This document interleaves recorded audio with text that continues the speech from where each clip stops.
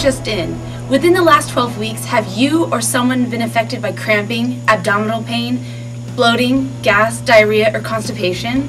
You may be 1 out of the 1 in 5 Americans diagnosed with irritable bowel syndrome. Doctors are unsure of the causes.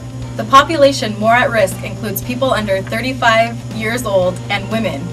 Signs and symptoms worsen around periods, probably related to hormonal changes. Also, those with a family history of IBS are at an increased risk. If you fall under any of these circumstances, beware. Irritable bowel syndrome is a group of symptoms that include bloating, cramping, gas, diarrhea, and/or constipation. It's a functional disorder of the large intestine that stores poop. Muscles contracting causing gas, diarrhea, bloating, and constipation.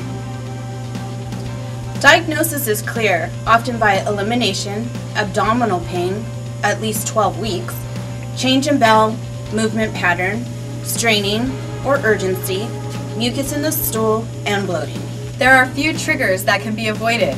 These include fatty foods, foods like fast food, fried foods, meat, chocolate, and milk.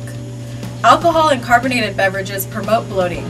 Some fruits and vegetables like broccoli, onions, and beans also promote bloating and pain.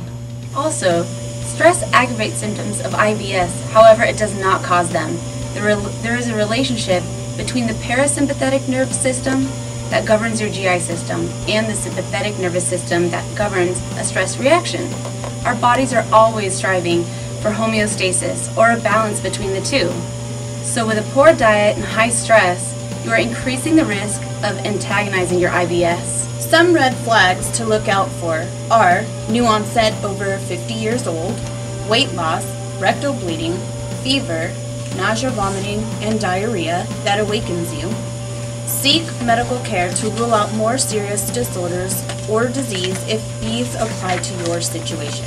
Tests that can be performed to rule out IBS are colonoscopy, CT of the abdomen and pelvis, lactose intolerance test, and blood tests for celiac disease. Don't be alarmed, folks. There are some measures that can be taken to treat IBS. Eliminating gas-causing foods, such as broccoli, onions, and beans. Cut back the intake of fatty foods, caffeine, and alcohol. Increase fiber in your diet and/or fiber supplements. Probiotics and yogurt can replenish the good bacteria in your gut. And digestive enzymes to aid digestion are important to improve your GI function. Also, it is important to increase your daily fluid intake to 8 to 10 8-ounce glasses of water to prevent constipation.